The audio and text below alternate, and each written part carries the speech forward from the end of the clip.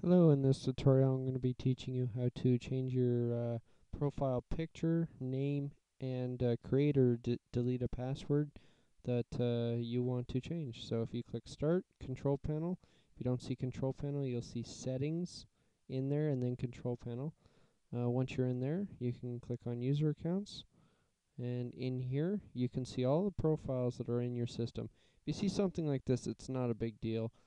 If you are starting up your computer, you only have one user profile and you don't have a password, yet it's still making you click it, remove this profile by clicking on it and then saying delete account, just like this, and then delete files and delete account again, and that will actually fix that problem. Now it will just sign right in right away. It won't ask you to click your user account name. But let's say that you want to go on it now. This is a predefined one, but if I just create a new one here and just go in and create that, I'll work on this one here instead. What you do is whenever you've got one that's your own name, you can change the name by clicking on change name. Okay, you can change it to anything that you want. Okay, you can change the create a password if you want.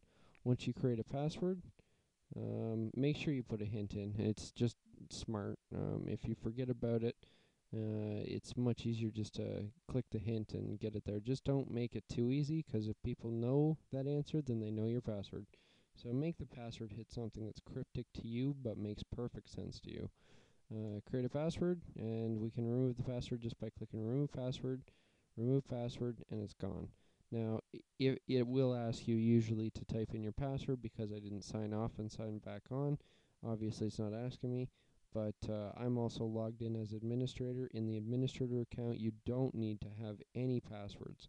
You could go into anyone's user account, remove their password without knowing their password. And you can also hit change the picture here, and you can choose any one that you want, doesn't matter. You can also change picture. You can browse for more pictures, pick any picture that you really want, to be honest with you. They do have to meet certain criteria in size. As you've seen, I just clicked that one, and it did not like it. It didn't like it at all, but apparently I can still do it. You still want to pick something that's relatively in that size. You don't want something that's really tall and narrow being in there. It's not the best idea. You can also change the account type. Now, the difference between administrator and limited is the limited account is not able to actually install stuff. It's basically for, say, younger children or something of that nature. You don't want to be running this normally because it will frustrate you. You'll have to keep going into the administrative account and keep installing stuff or updating stuff. Monthly maintenance, you won't be able to do that as well in limited accounts sometimes.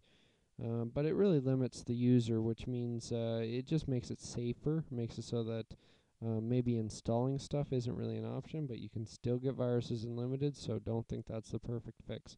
It does help, but it's not the permanent fix. So computer administrator for most occasions is the best idea. But that's how you change anything in your account. One thing that I wanted to make sure that you knew is manage my forgotten passwords, or network passwords, sorry, up here. Anything that was in here would be logins for your MSN Messenger and stuff like that. So if you remove them in here, they won't autofill in your MSN Messenger. So it's a good way to get rid of stuff in your MSN Messenger. So that's how that works. If you have any questions, I'm right here. Signing off.